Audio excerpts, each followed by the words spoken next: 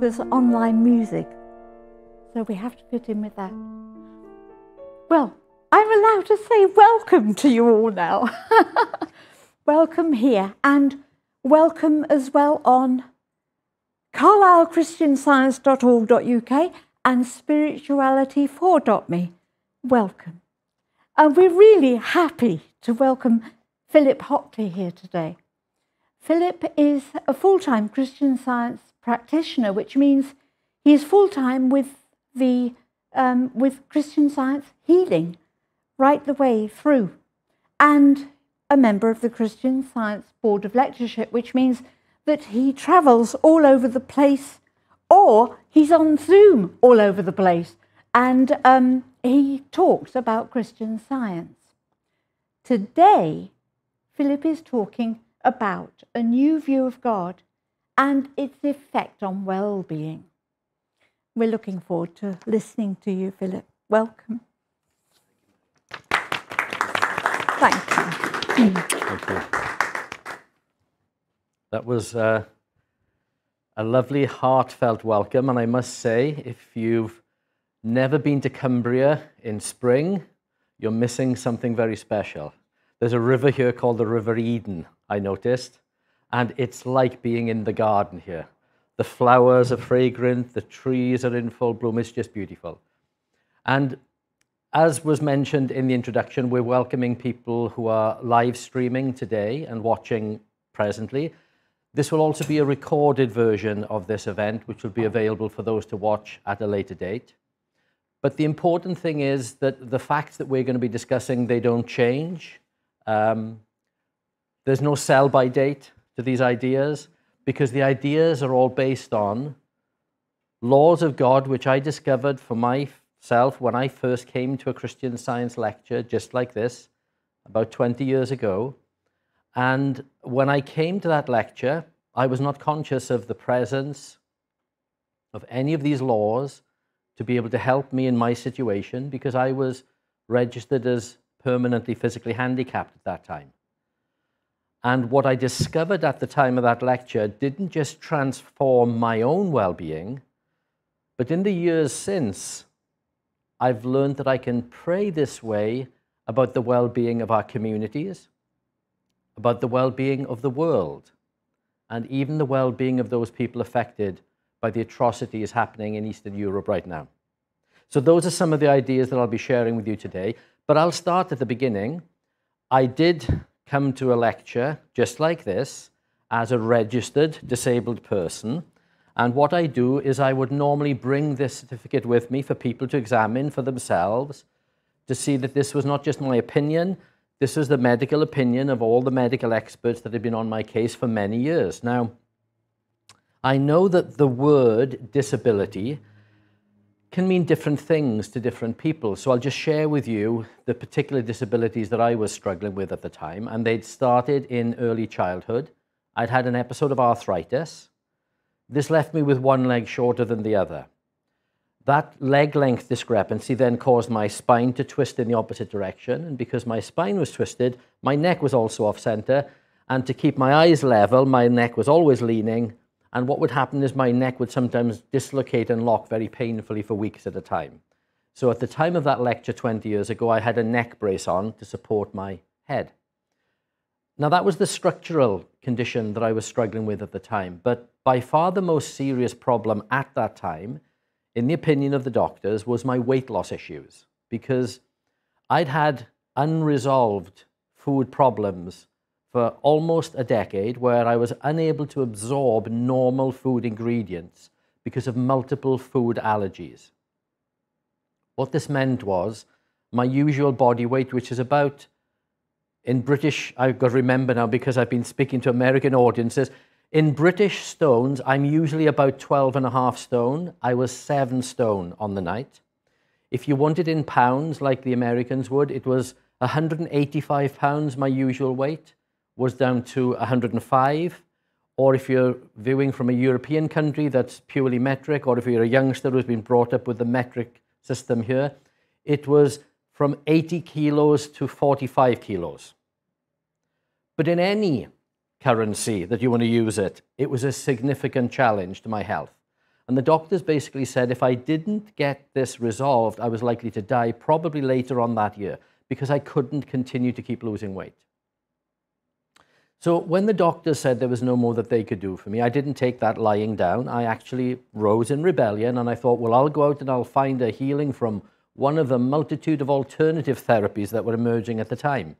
And I went from A to Z, from acupuncture all the way through to zone therapy and everything in between, and still I wasn't helped. Then, in sheer desperation, I even reached out to the local Christian churches in my area. Now, I do say sheer desperation on purpose, because up until that point in my life, I had been an atheist based on some very painful experiences I'd had as a child with people in my village who called themselves Christians. And so ever since that time, if somebody told me they were a Christian, my natural reaction would be to just recoil. And so here I was facing what looked like an early grave. I thought I'd give them a go. I contacted all the churches. They all offered to pray for me. Still, I wasn't helped. So now it looks like I've got no human avenue to explore. I'm done. I have to prepare for an early grave. And a friend of mine mentioned a mindfulness technique which was designed to help people to learn to die at peace. And with this technique, you basically are aware of all of the breaking down of the body and the pain and the discomfort that might cause, but mentally you find a sense of peace with it. And I was practicing it, and I must admit I felt a sense of peace, even though the body was still breaking itself down. And this was the condition I was on the night that I came to the lecture. And when I came to the event, I came with short, painful, breathless footsteps. I was bowed over. I came to the front row, I sat down, and I'm just using that mindfulness technique to try not to react to all the pain and the inflammation from the short walk to the venue. When everybody started clapping, the lecturer walked out on stage, and within moments of her opening her mouth, my heart sank, because she said that night's events were going to be based on God's great love for all mankind as found in the Bible. And I thought to myself, oh my goodness, they're Christians. Oh, now I didn't want to be there. I wished I hadn't made the painful effort to get to the venue. And then she went and started reading from the Bible. And things did not get any better. She read from the first book of the Bible, Genesis. This is what she read.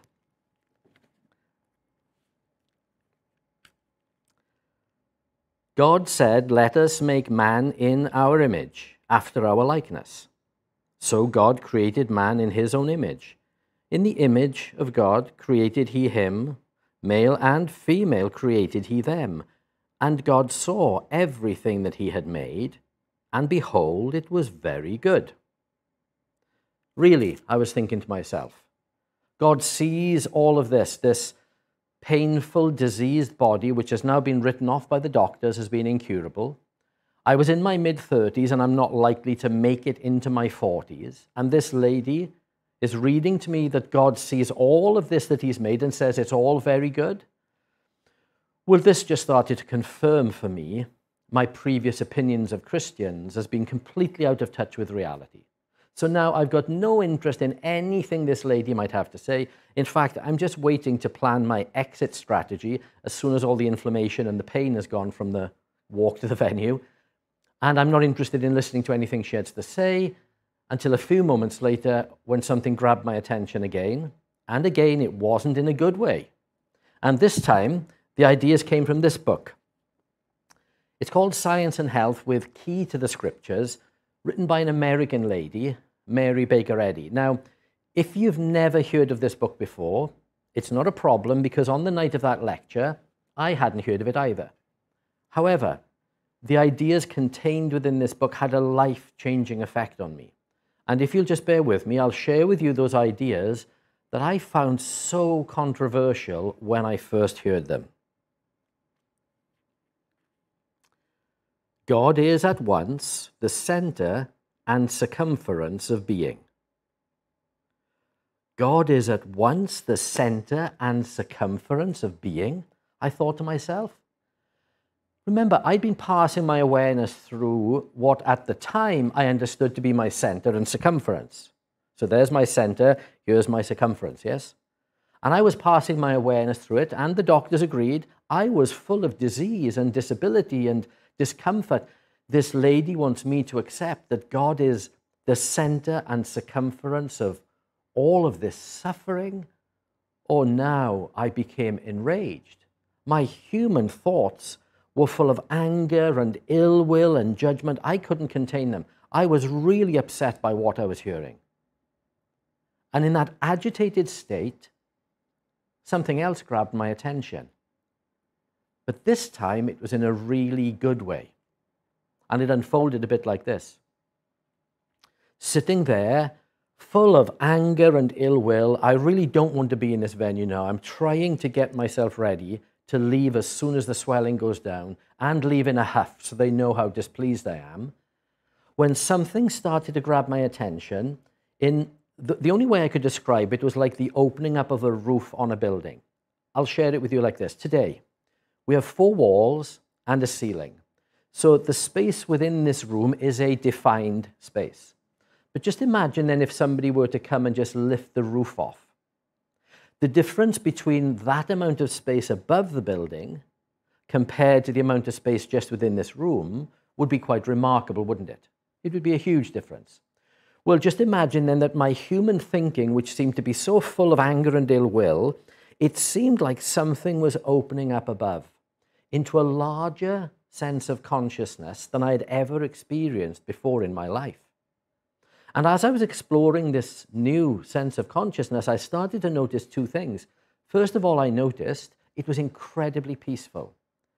And secondly, I noticed an increasing sense of feeling loved. Now, this love that I was feeling, it wasn't like the love that had been freely exchanged with me by loving family and friends and girlfriends. It wasn't that kind of a love. This love felt like it was pressing in on every square inch of my body.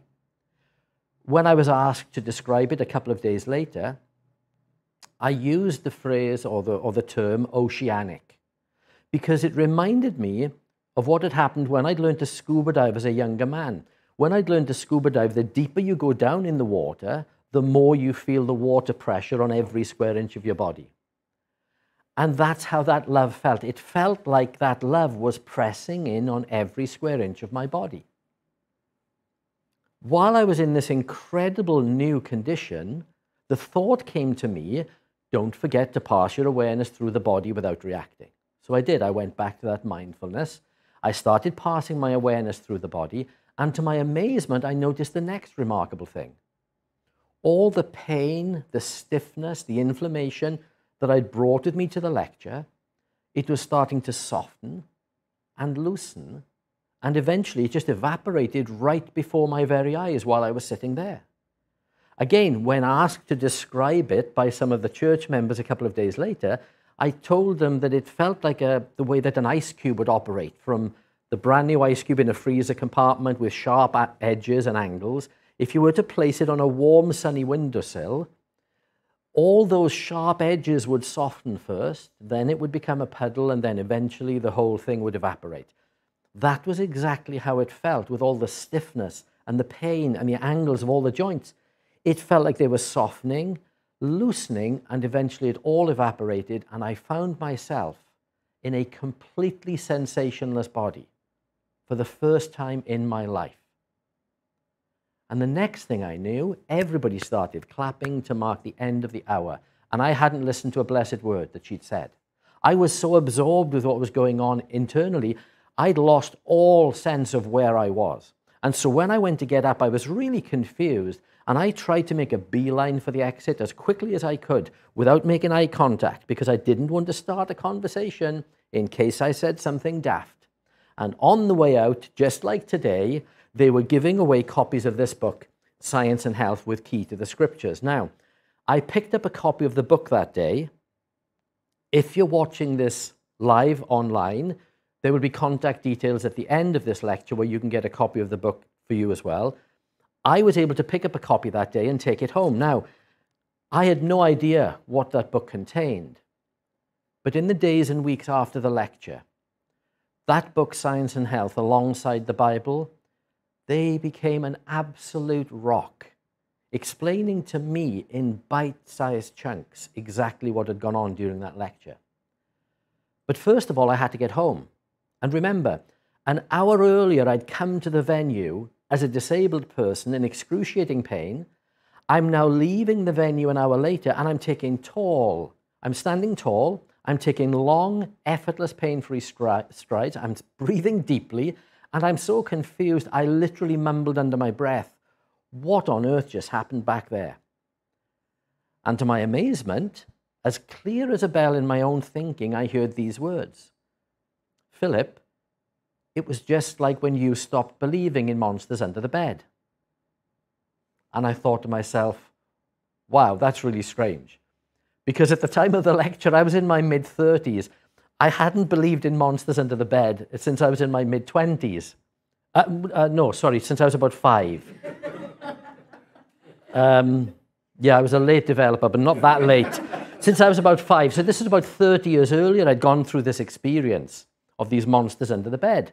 And if there's any youngsters watching, spoiler alert, there never were any monsters under that bed. But I didn't know that, okay?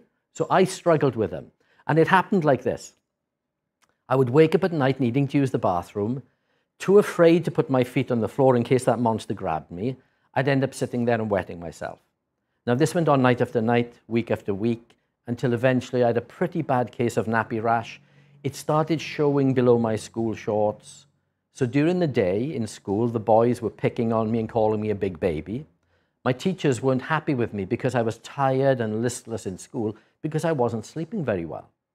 So the daytimes were not pleasant. The night times, oh, they were pure terror. Every time I woke up in that darkened room, I felt this crushing grip of fear. Until one eventful night. I remember I woke up desperately needing to go to the bathroom, too afraid to place my feet on the floor in case that monster grabbed me, and I'm just about to accept, oh, here we go again, when as clear as a bell in my own thinking, I heard these words, Philip, why don't you just look under the bed? Those words seemed so compelling and so compassionate. I didn't hesitate. I looked under the bed, and what do you think I saw?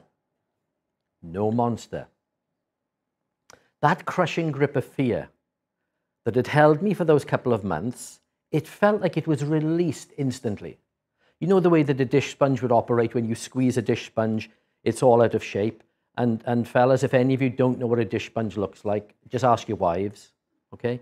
If you squeeze a dish sponge and it's all out of shape, you release the dish sponge and its nature is to pop back into shape, isn't it? That's what a dish sponge does. It felt like that crushing grip had been released on this little terrified boy, and I just felt like I popped back into shape, meaning the happy little chappy that I'd been all along. I stepped down off the bed, I toddled off to the bathroom, and I came back. I slept soundly from that night on. Now, fast forward 30 years. I'm just leaving my first ever contact with Christian Science at a Christian Science lecture. I'd entered the venue as a disabled person. I'm leaving the venue an hour later, completely free from those disabilities, and I haven't got a clue what's happened to me. I ask out loud, what on earth just happened back there? The answer that I got was, it's just like when you stopped believing in monsters under the bed. As strange as that sounded to me when I first heard it. As I continued the journey home that night, the similarities started to dawn on me. Because just like that little boy who had that crushing burden of that fear of the monster that didn't really exist, this otherwise healthy, middle-aged sportsman had these crushing burdens laid on his head. I was told, first of all, I was permanently physically handicapped, and then lately they were starting to say, if you don't start absorbing food, you're going to die really soon. These had become a crushing burden on me, but something happened on the night of that lecture that released that crushing grip, and I popped back into shape. Quite literally, not just were my legs the same length and my spine straight, my neck was free from that day to this, but the very next morning I was able to start eating and absorbing normal food ingredients for the first time in over 7 years. In fact, I regained those lost 5 stones in 4 weeks of the lecture. That's a lost 80 pounds or a lost 35 kilos within 4 weeks of that lecture. I just popped back into shape. But remember, before this event, I'd been a convinced atheist all my life. And how can something like a Christian Science lecture have any effect on somebody that has no faith in it at all? I was really puzzled. So the very next day, I was able to make my way over to what's called the Christian Science reading room. Now, Christian Science churches and Christian Science societies all over the world, they maintain what's called a Christian Science reading room, and it's basically a public access library where you can come in at various times of the week. You can read the scriptures or you can study the teachings and writings about Christian Science. I made my way over to that reading room, and if you're looking for a reading room anywhere near you, again, after the lecture, there will be contact details. We'll be able to connect you with a local church or a local reading room. I made my way over to the local reading room there. The first question I had was, who was that lady mentioned in the lecture last night? Because I'd been looking for healing for almost a decade. I'd never heard of Christian Science. And I'd never heard of Mary Baker Eddy, who was named as the discoverer of Christian Science. So they gave me a biography all about Mrs. Eddy's life. I started reading. I started noticing a couple of themes that were appearing in her life. She was born in the early 1800s in America, in the New England area, into a deeply religious family, and this love of religion stayed with her throughout her young life. Then I noticed she also had long periods of ill health. She was quite a sickly child. She lost periods of schooling. She missed normal family activities sometimes. So she struggled with poor health most of her young life. Then when she becomes a young adult, she experiences the joy of marriage. And as her husband and her are expecting their first child, her husband tragically dies, leaving her widowed. When I was reading this part of Mrs. Eddy's life, I felt this strange sense of compassion for this lady that I've never met, because some of the challenges she was facing were challenges my own grandmother had faced. And when she became a widow, it actually reminded me of a challenge my own mother had faced. And so I'm feeling this strange sense of compassion for this lady when I get to the next chapter in her life, which took a terrible turn for the worse. Mrs. Eddy had a fall on an icy pavement in the winter of 1866.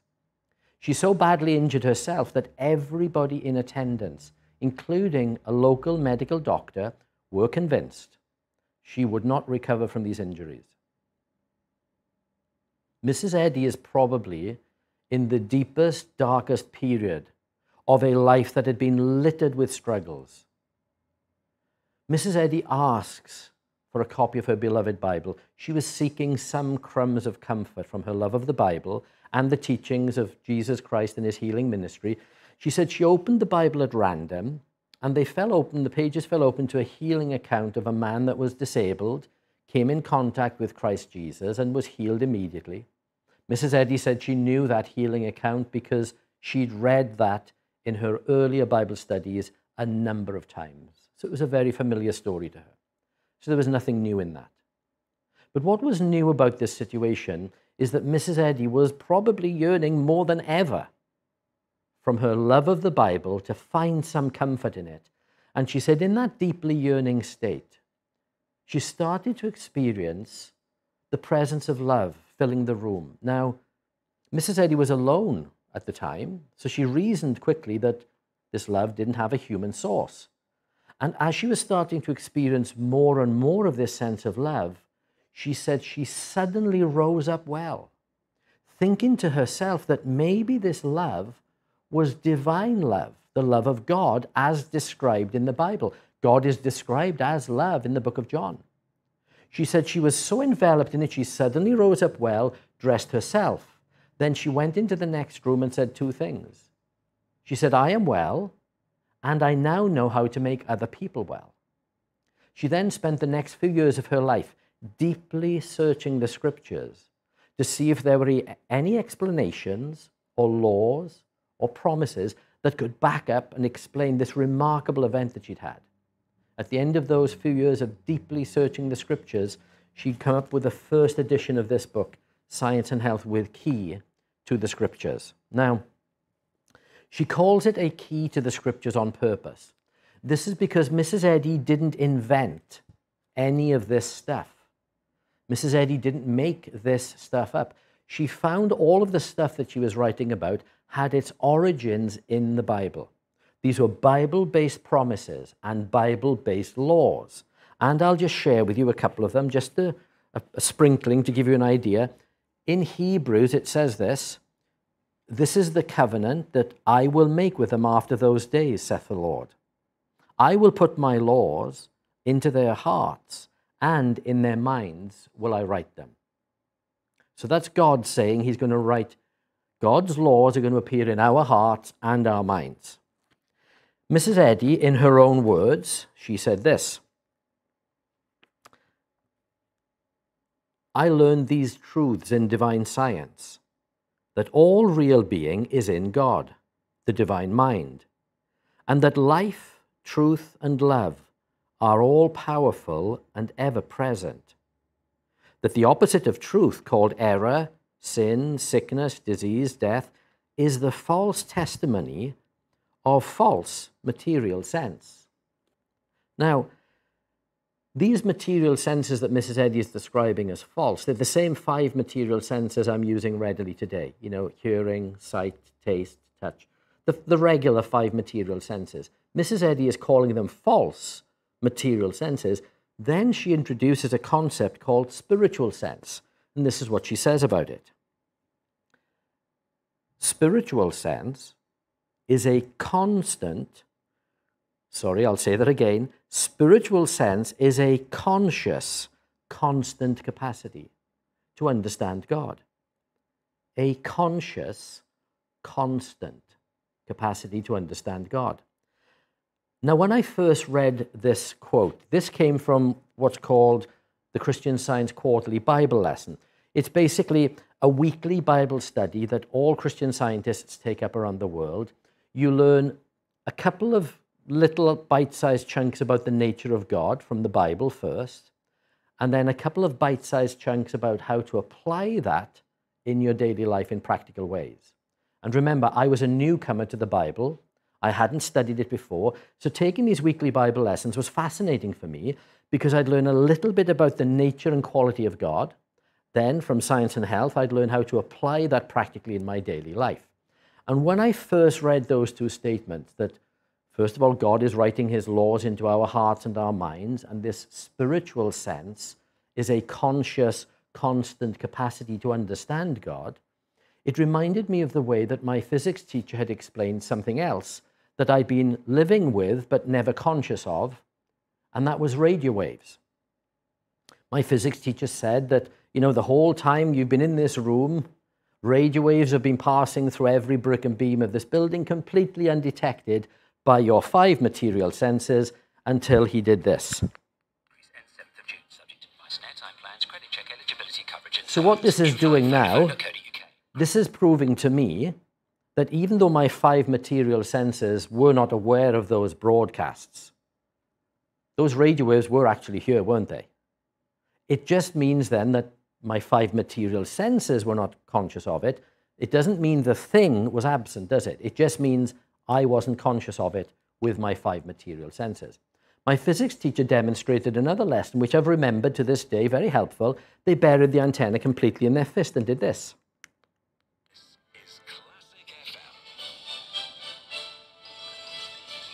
What this is now proving to me then is that these radio waves, they're actually even passing through every fiber of my body undetected by my 5 material senses. And what I learned from that was, just because my 5 material senses are not conscious of something, it doesn't mean that that thing is absent, does it? It just means my 5 material senses are not conscious of it. What Mrs. Eddy started to feel she was discovering was that this spiritual sense, which is above the 5 material senses, may be the way that she could understand a tremendous mystery that she'd been studying about all her life in the Bible, this mystery of how the Christ appears in people's lives.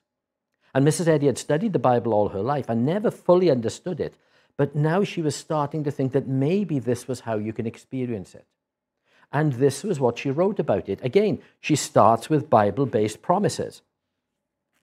This is the quote in Colossians, which says, God would make known what is the riches of the glory of this mystery among the Gentiles, which is Christ in you, the hope of glory. She also relied on another passage which came from Philippians, which says, let this mind be in you, which was also in Christ Jesus. So that was Mrs. Eddy's Bible instruction on the availability of the Christ. Mrs. Eddy then wrote about some of the healing experiences she was able to have with other people soon after she herself was healed. And she talks about the way that the Christ appears broadly in two ways. She talks about how it appears at the time of a physical healing, but she also talks about how it appears in daily life in our thinking. This is how she describes it at the time of a physical healing. In part, Christ, the divine manifestation of God, which comes to the flesh to destroy incarnate error. Then, in our thinking, Mrs. Eddy says this: Christ is the true idea voicing good, the divine message from God to men, speaking to the human consciousness. How does that Christ speak to our human consciousness, I wondered, as a new student of the Bible? Is it possibly because God has written those laws into our hearts and our minds, that we were made in God's image and likeness, as in First Genesis? Is it because we have this spiritual sense, this sense which is above the 5 material senses, that spiritual sense which can tune in maybe to something the 5 material senses is not conscious of, that true idea voicing good, the divine message from God to men, speaking to our human consciousness?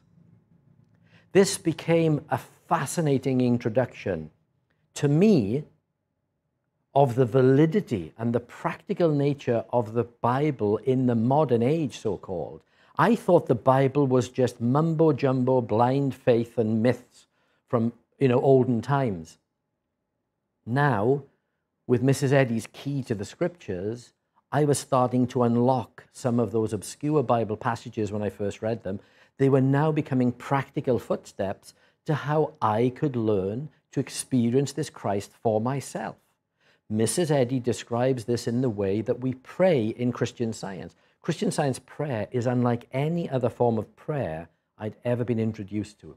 And she dedicates the first chapter of her book to prayer. Prayer in Christian Science is basically just quietening the 5 material senses, or just ignore them if they won't be quiet, and tune in, if you like, with your spiritual sense, and see if you can hear what the divine message from God to men is, speaking to your human consciousness.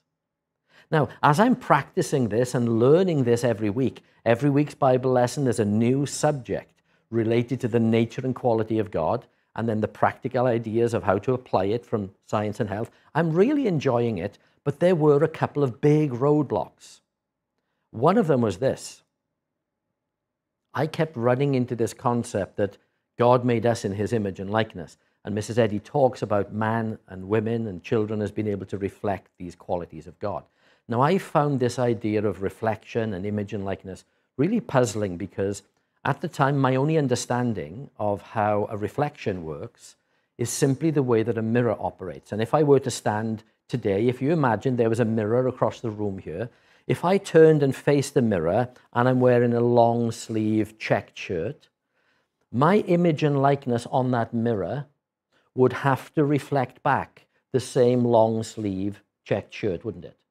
There couldn't be any difference between what the original is wearing and what the reflection is reflecting back. So for instance, if I turned and faced the mirror today wearing this, could my image and likeness be wearing a bright red puffer jacket? No, because I'm wearing the long sleeve checked shirt, the image and likeness would have to reflect back the same long sleeve checked shirt. So what I found so puzzling about this was, I've got 3 brothers that are all different shapes and sizes to me. if we were all made in God's image and likeness, as in first Genesis, which one of us does God look like? Is it the tall guy or the small guy? Didn't make any sense. And so I was struggling with this concept. One particular morning, it came up in the Bible lesson again. God made man in his image and likeness. And Mrs. Eddy refers to man being the reflection of God. And I'm thinking, I'll never get to the bottom of this. When I heard these words grab my attention, again, in my own thinking, just said, Philip, you're standing in the wrong place. You need to back up onto the mirror.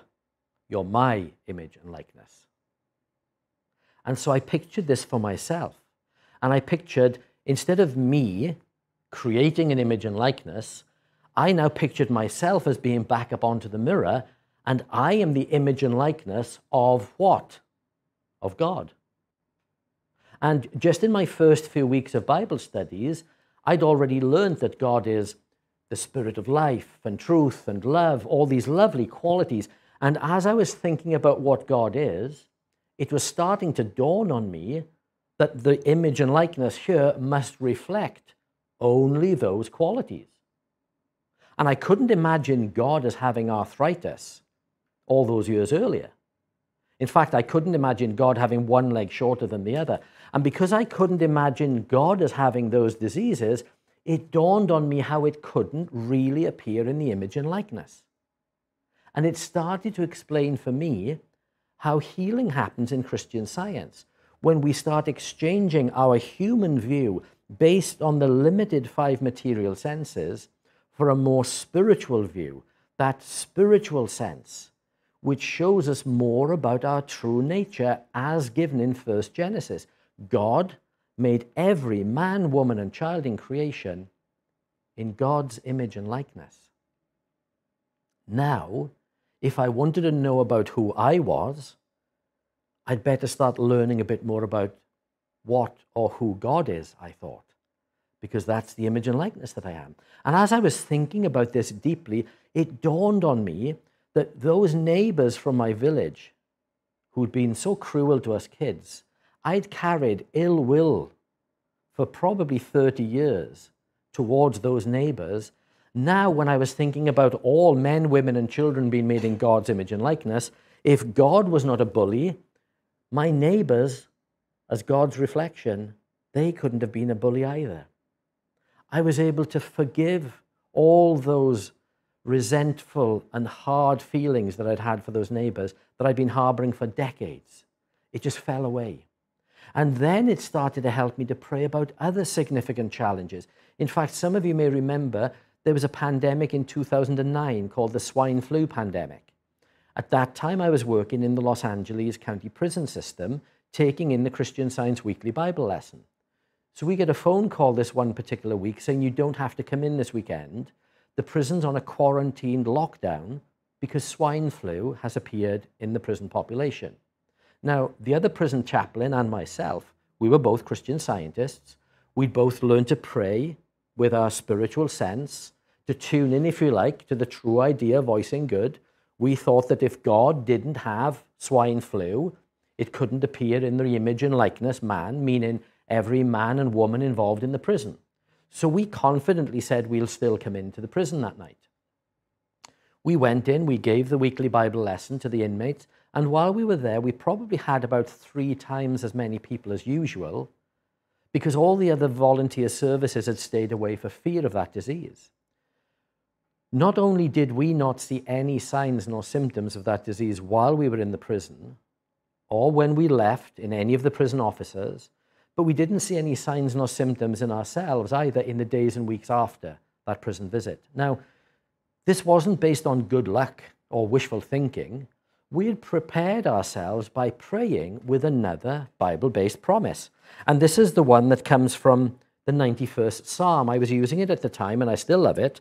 I'll just read a little excerpt from it for you. He that dwelleth in the secret place of the Most High shall abide under the shadow of the Almighty. Because thou hast made the Lord, which is my refuge, even the Most High, thy habitation, there shall no evil befall thee, neither shall any plague come nigh thy dwelling. For he shall give his angels charge over thee, to keep thee in all thy ways. That's not wishful thinking, is it? That's a Bible-based promise. And I was realizing with each new week of Bible studies that I was learning a little bit more about the nature of God, and then a little bit more from science and health on how to apply that in my daily life. I found that I could practice this kind of prayer on all kinds of situations, not just in that swine flu pandemic in 2009, not just in the recent pandemic that we've all gone through, that I don't need to remind anybody about, the political turmoil that was going on in America while I was traveling around America, the riots and the fire bombings, and then the problems I was hearing about from my family in Britain about Brexit. Then we've got this horrendous news coming out of Ukraine right now. All of these things, I was able to start praying in a simple way, thinking, if God made every single one of us in creation in God's image and likeness, there can't be any enmity. It doesn't matter what political persuasion you may think you come from. Are you from the blue side of the house or the red side of the house? It doesn't matter which side of a war even that we find ourselves on. Every person involved is made in God's image and likeness. We have to experience at some point this kind of brotherly and sisterly love because we're all from the same source.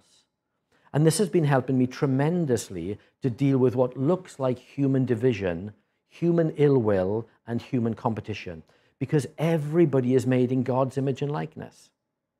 So that was really helpful as a new student of the Bible.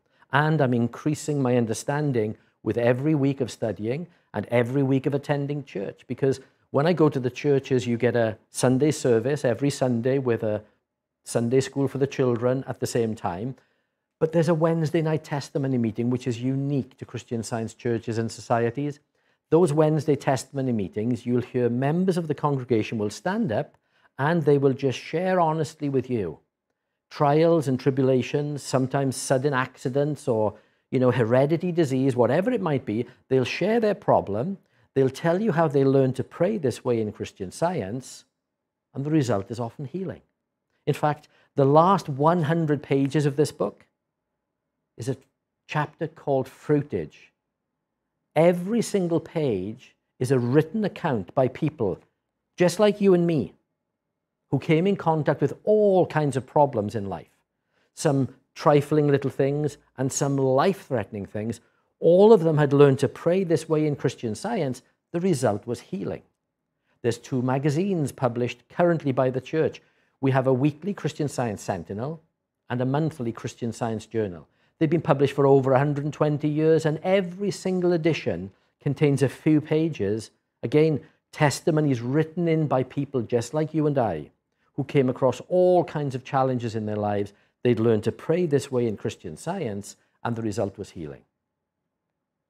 Now, you'd think with all of this evidence, with all of this incredible information that I'm seeing and learning about, and the proof in my own life of healing, you'd think I would be pretty convinced now. And yet, there was still something lurking in the background, this doubt that I really didn't think I'd ever get to understand. And that was, what had happened to all those symptoms that I'd brought with me to the lecture, those symptoms that had been so well tested and fought against by all the doctors on my case? What had happened to all those symptoms in the twinkling of an eye at the time of the lecture? It just didn't make any sense to me. Where do you think I found the answer? It came from another week's Bible lesson. And again, it started with a Bible-based promise. This is a quote where Jesus is quoted as saying, "Ye shall know the truth, and the truth shall make you free." Now, the truth that Jesus is referring to there, of course, it's not just a mundane truth like 2 + 2 = 4. Although that's very helpful. It's more to do with the spiritual truth of our spiritual identity as given in 1 Genesis. So Jesus is basically saying, you'll know the truth about your true nature, and this truth will set you free. Mrs. Eddy, in her own words, in that week's lesson, she said this: "Consciousness constructs a better body when faith in matter has been conquered. correct material belief by spiritual understanding, and spirit will form you anew. Let me just back up there for a moment, if you don't mind. Mrs. Eddy says, correct material belief. Now, I'm going to use this just as a symbol for what a material belief can look like, because all of these medical opinions, they're not based on spiritual facts or laws. They're just a medical opinion, yes, or a belief. Mrs. Eddy says, correct material belief by spiritual understanding, which I'm going to symbolize as this radio, because this radio shows me that there's something above my 5 material senses. This radio can tune into a message from the Classic FM, I think it is. I can't tune into that with my 5 material senses. So this radio is proving to me that there is something that I can be conscious of, and this symbolizes for me spiritual sense, which allows me to become conscious of the true idea, voicing good, the divine message from God to men, speaking to our human consciousness. So she says, correct material belief by spiritual understanding, and spirit will form you anew. Just like the dish sponge. We can just pop back into shape. And what is that shape, so-called? Well, isn't it the first account in Genesis which says that God made all of us in his image and likeness, every man, woman, and child in creation, made in God's image and likeness. And therefore, if we understand the nature and qualities of God, we're understanding the nature and quality of God's reflection by default. Because this is an unbroken law, isn't it, reflection? You can't change a reflection. If I stood here and I wave at a mirror and I'm smiling, my image and likeness can't choose to be grumpy and say, I'm not taking part in this. The image and likeness has to smile and wave back. It's an unbroken law. It can't change. We've seen this every day that we look into a mirror for ourselves. Mrs. Eddy didn't just answer my query with that statement, but this next statement, she asks a question which blew all of my doubts completely out of the water. Mrs. Eddy says this: if sickness is real, it belongs to immortality. If true, it is a part of truth. Would you attempt, with drugs or without, to destroy a quality or condition of truth? And Mrs. Eddy is using the word drugs, meaning medicines, yes? So Mrs. Eddy is saying, if sickness is real, it's a part of truth, can you change the truth of medicine?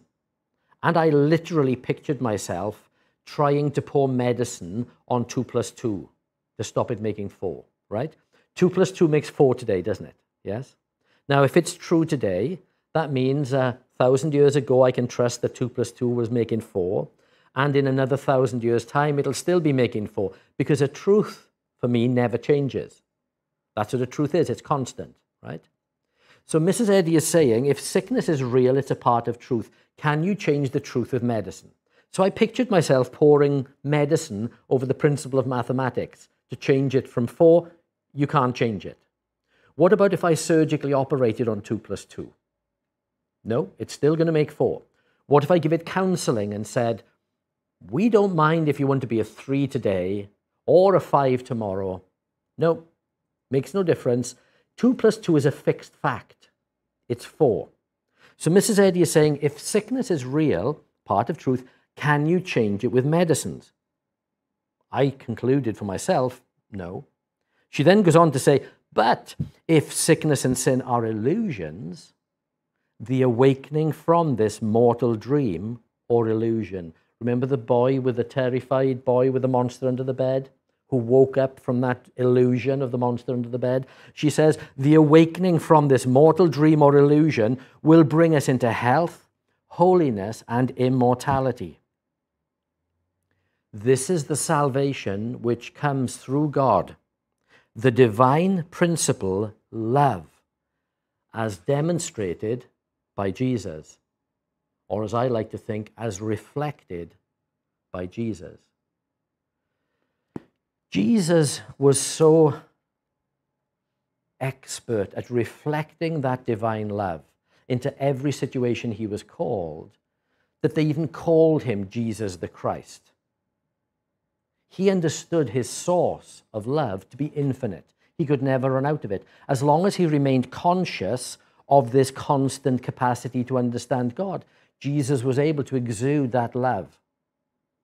That same love that flooded Mrs. Eddy's consciousness on that fateful night in 1866, in that most dreadful situation, that life-threatening fall that she'd had, Mrs. Eddy's consciousness was flooded with a new view of the presence and the power of God's love, and it completely transformed her well-being. Mrs. Eddy had studied the Bible all her life, and yet she'd never experienced such a remarkable and transformational effect in her life. This love, she was starting to learn that she could replicate the same healings that Jesus taught us to do for the people around her. Then she was able to do it for larger groups. These groups then formed into small Christian Science societies and Christian Science churches, and they've spread all over the world. And there are now today Christian Science societies and Christian Science churches all over the world studying the same Bible lessons and praying the same way to share that news that there is an ever-present help that is presently with us, even though the five material senses may seem to be not conscious of it. We do have a spiritual sense which allows us to tune in, if you like, to what the divine message from God to men, speaking to the human consciousness. How does God speak to our human consciousness? Because we've got that law of God that's written in our heart and our minds. We can let that mind be in us, which was also in Christ Jesus. That mystery that's now revealed to the Gentiles, which is Christ in you, the hope of glory. This was all starting to pan out. Mrs. Eddy felt that what she discovered in 1866 was based on those same unconditional and unchanging laws of God. Those laws of God which had been promised. Then they were prophesied. Then they were produced in the life and times of Christ Jesus. They seem to have been forgotten to human consciousness for about 1900 years. But then Mrs. Eddy discovers in 1866 those laws of God were still fully present and fully operational, but they were waiting for us to become conscious of them. This became the basis of her teachings in Christian Science on how to pray, or tune in, if you like, to what the divine message is saying, and the effect of that was healing. These laws, if they are really laws, they must be universal and ever-present. Otherwise, they're not laws. It's like, where can you go in this town where 2 + 2 makes slightly less than 4? Or is there a part of the high school math, building where 2 + 2 will make more than 4? No. 2 + 2 is an unconditional fixed fact. It doesn't change. It's just 4. And these radio waves, even a simple example, but it is useful, I think. These radio waves, they wouldn't care, would they? Whether I'm young or old, rich or poor, male or female. These radio waves, they're just passing through every fiber of my body. Just passing through my body, undetected by my 5 material senses, and unconditionally there. They're not judging me. They're just passing through me, unconditionally. And what I was starting to learn from these weekly Bible lessons and the testimonies that I was hearing from the church members is that they were experiencing the presence and the power of these unconditional laws, sometimes for the first time. But the result of that was they had a new view of God that completely transformed their well-being. And I always like to finish my lectures with a healing. And this one is one of a younger family member. I'll share it with you to hopefully in some way to show you just how unconditional these laws are. My young brother had fallen off a mountain bike. We had a hill just behind the family home. He'd fallen off a mountain bike and he had just barely made it back to the house with a badly broken arm. I was coming in the front door just after he had come in the back door. He showed me his arm. He said, look, he said, I've fallen off the bike. Get me to the hospital straight away. I said, yes, I'll take you to the hospital. But I also said, would you like me to pray for you in Christian Science? If you'd seen his reaction, I may as well have just grown a second head, because he kind of backed off and he went, no, look at this. I don't want prayer. I want anesthetic and surgery now. Get me to the hospital. I said, okay, I'll take you. So I drove him to the hospital. Accident and emergency. They x-rayed him and they confirmed it was a particularly bad break. In fact, they said because it was so close to the elbow joint, he'd have to spend a few more months than usual in plaster. My brother's heart sank. He said, oh, the finals for my 4-year degree are just a couple of weeks' time. The doctor said, you won't be writing with that hand, I'm sorry. So my brother's heart has sunk. Then the doctor delivered a body blow. He looked at his watch and he said, Mr. Hockley, it's now almost 9:30 p.m. on Good Friday. Bank holiday time here in the UK, yes? The fracture clinic staff, they left at 5 and they won't be back in until 8 on Tuesday morning. So I can't put you in a hard plaster tonight, but what I can do is I can strap you very securely to your chest and I'll give you whopping great painkillers. You won't feel a thing. So as the doctor was writing out the prescription for these painkillers, it dawned on my brother that he was now going to be spending 4 nights sleeping on an unprotected broken arm, knowing full well that he rolled around a lot in his sleep. So his colour started to drain when he realised that this could be a terribly painful experience. And he turned to me rather sheepishly and he said, Philip, is prayer still an option? He may as well have said, Philip, are there really radio waves in this room? What do you think I said? Yes, I said, prayer is still an option. It's unconditional. So as we drove home, it's about a 15-minute drive from the hospital back to the family home, I talked to him about those first early lessons that I had learned in Christian Science. How Genesis 1 says God made men, women, and children in God's image and likeness. And what I'd learned about the nature of God was that God was, the infinite source of life and truth and love. And then I introduced to him the concept of reflection. And I said, if God made us in his image and likeness, we must be God's reflection. I said, you understand how a reflection works, don't you? And he said, yes, of course I do, he said. I stand in front of the mirror, my reflection appears. I said, no. In this concept of Christian Science, you have to stand with your back to the mirror because you are God's reflection. We are the image and likeness of God. So I made him back up onto the mirror. And while he was there, he was thinking about this. He started looking down at his arm and glancing in front of himself. And then his countenance started to change. And he said, oh, don't be so ridiculous, he said. God couldn't fall off a mountain bike. And then he said, and don't be so ridiculous. God couldn't have a broken arm like this. I'm off to bed, he said. And off he went. Now, I didn't see him until the following morning at breakfast time, when he marched in, proudly announcing, look, he said, all the swelling is gone and I'm in no pain, but I still want to go to that hospital appointment on Tuesday to get this checked. I said, fine, I'll go to the hospital with you. I tidied up the loosened bandages. Tuesday morning came around.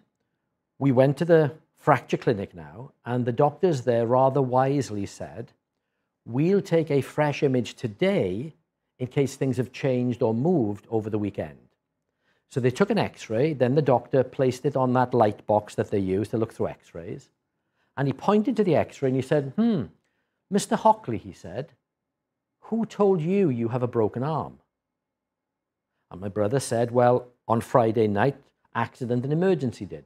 So the doctor now calls accident and emergency, he gets their image brought around. He now has 2 images up on his light box. And he says, well, look, he says, on Friday, I can see you had a broken arm. What was the doctor seeing with? One of his 5 material senses, yes? These 5 material senses that Mrs. Eddy describes as being false material sense. I was there on Friday. I saw my brother come into the front door of the house with a horrible picture of what looked like a broken arm. But that was so shocking to my material senses, I reverted to my spiritual sense in prayer straight away. And I basically thought to myself, Father, what do you see here? And as clear as a bell, I heard these words, I haven't fallen today, neither has my image and likeness. That case, it was referring to my brother who looked like he'd fallen. So those words comforted me on Friday night. I clung to them like a drowning man at sea. I clung to those words all the way through the hospital experience. So the doctor now is looking on Tuesday and saying, well, on Friday I can see you had a broken arm, but today's x-ray said I can't see one. Can you do some tests for me? Can you stretch out your arm without pain? My brother was able to stretch out his arm with no pain. He then said, can you clench your fist back and forth without pain? My brother was able to clench his fist back and forth with no pain. The doctor said, that concludes for me, you don't have a broken arm, you're free to go. We left that hospital rejoicing, oh yes. And my brother sat and passed his finals just a couple of weeks later using that hand. But more importantly, this became a pivotal experience in my brother's life. It changed the man from that day to this. And it all unfolded to him a little bit like this. When he told me what had happened, I knew that he had had a new view of God for himself that had completely transformed his well-being. He said this. He said, when we came out of the hospital, he said, I was terrified about sleeping on that broken arm. He said, I was really, really panicking. And then you told me about those first few lessons you'd learned. God made men, women, and children in God's image and likeness, and God is the infinite spirit of life and truth and love. And he said, it didn't really make any sense to me until you made me back up onto the mirror. And he said, when I backed up onto the mirror and I thought, right, I'm God's reflection here. What is God? He said, when I realized that God couldn't fall off a mountain bike and God couldn't have a broken arm like this, he said, I felt this strange sense of being comforted.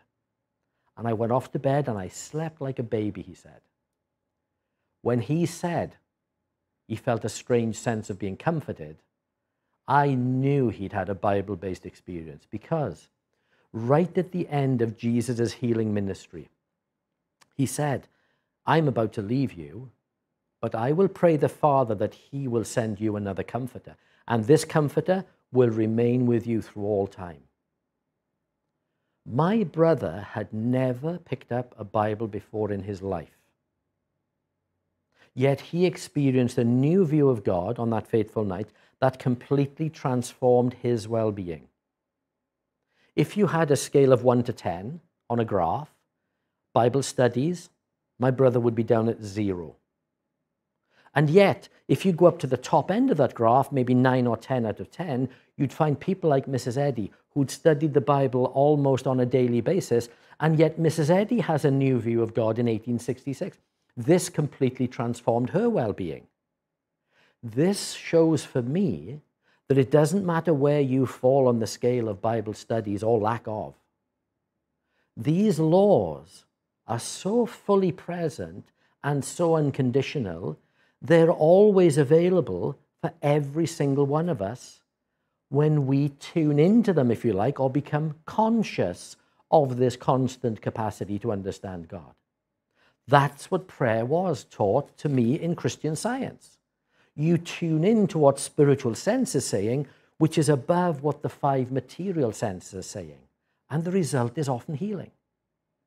This then gave me an incredible view of the practical and unconditional nature of all of these laws of God. They are just as freely available as the principles of math are available, or gravity, or these radio waves, just as unconditionally available, but waiting for us to become conscious of them, yes.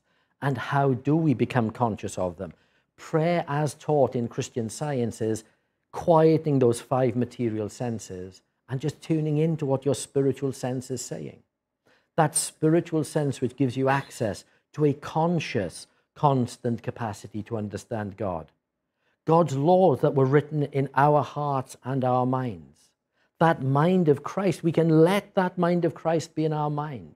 Why? Because the mystery has been revealed. It's no longer a mystery. It's the Christ in you, the hope of glory. All based on God's promise in 1 Genesis that every single one of us is made in God's image and likeness. This became such a help in every avenue that I was called to in my private life, with my family affairs, my professional life when I started working in Christian Science nursing, and then later as I'm thinking about the world and the stage of world events that we've gone through in recent years, some unprecedented challenges. And even these challenges, I found some incredible comfort from a passage that Mrs. Eddy had written over 150 years ago, which speak brilliantly to these present times. It's on page 340 of Science and Health. Mrs. Eddy wrote this: One infinite God, good, unifies men and nations, constitutes the brotherhood of man, ends wars, fulfills the scripture, love thy neighbor as thyself, annihilates pagan and Christian idolatry. Whatever is wrong in social, civil, criminal, political, and religious codes, equalizes the sexes, annuls the curse on man, and leaves nothing that can sin, suffer, be punished, or destroyed.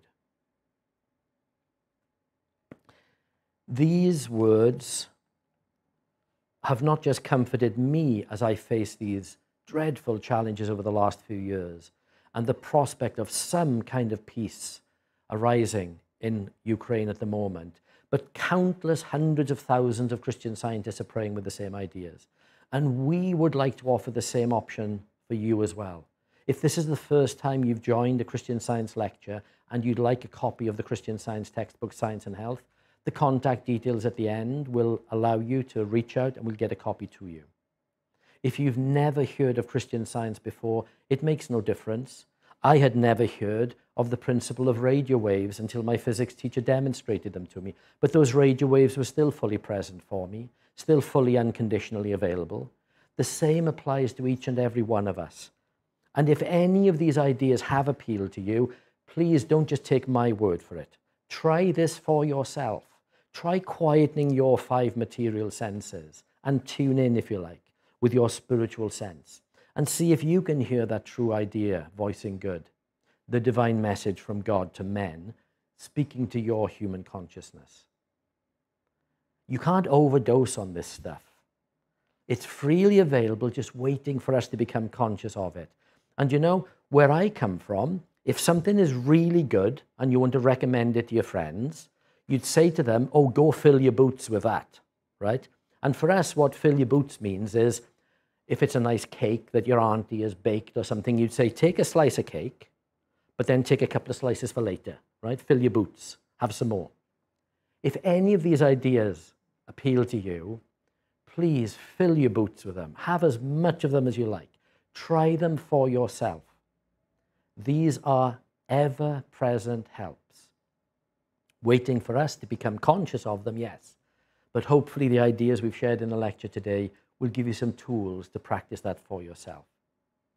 The church that have sponsored this lecture today, the Christian Science Society here in Carlisle, the technical team working their magic in the background to make this appear in far distant places, and myself, we've all been cherishing this event for months, just praying that it'll be of some use to you.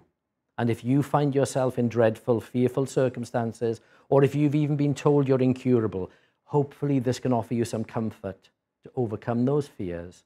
And if you've been told you're incurable, this Christian Science might be able to offer you a cure. Please, try it for yourself. Fill your boots and be blessed in everything you do. Thank you so much.